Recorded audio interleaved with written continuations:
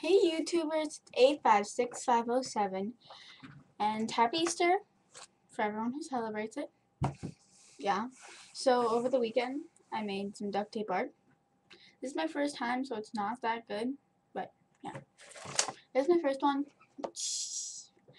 Obviously it's Patrick. He is jumping to a jellyfish. Oh my gosh, it's like opposite on here. Right here. It's purple. So yeah, that's my first one on the back.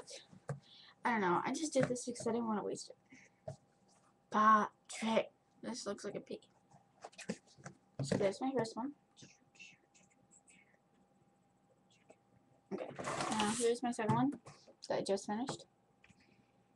It's 100% duct tape. None of it is marker. If you look really closely, you can tell. Because the lines aren't really even. So there it is.